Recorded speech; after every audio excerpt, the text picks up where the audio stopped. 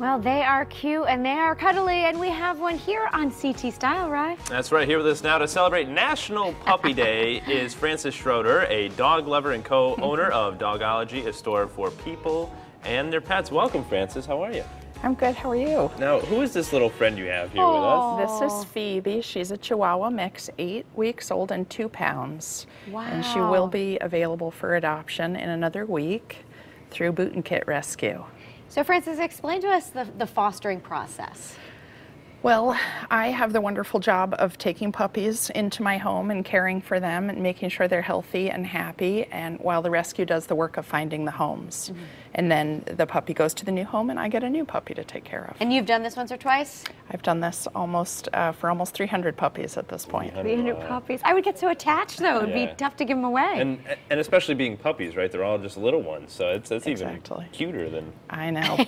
Yes. Wow. But you have 6 dogs of your own. I have my own dogs, that's right. So I'm a doggy hotel, and then they go to their forever home, as we say, and then we help the next one that needs us, because there's a never-ending supply. Now, Frances, what do you recommend for families? Say they come in and they're curious to know what type of dog that they should get. Maybe they have kids or different allergies. How do you go about that? Well, we do recommend people do research about breeds and either go with a reputable breeder, because you do need to know if there are allergies in the family. You're looking for a hair dog, which would mean not a fur coat or undercoat for shedding and would be hypoallergenic. And you'd want to think about what sort of time you have, what sort of space you have, and then choose a breed that fits your needs, and we could help do that. Now, what would be the best fit for Phoebe?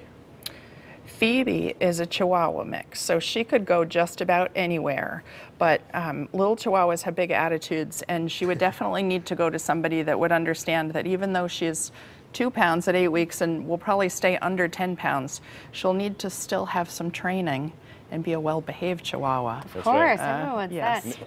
Maybe we could bring her on CT Style, like the set. She could be our dog.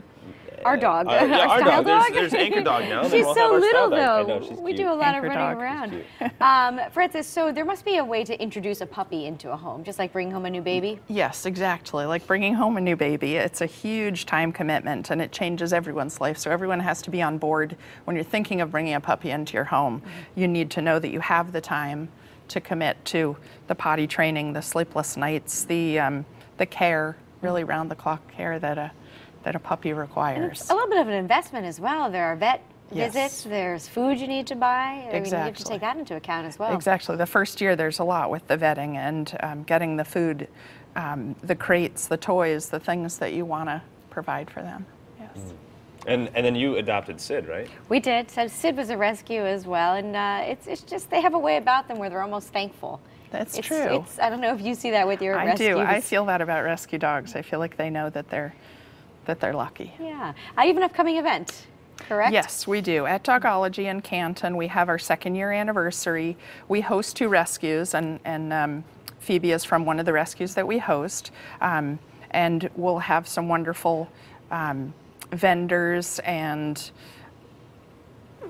puppies to visit. Free goodie bags for the first 50 families, but Dogology is all about good food and training and helping people help their pets. Very good.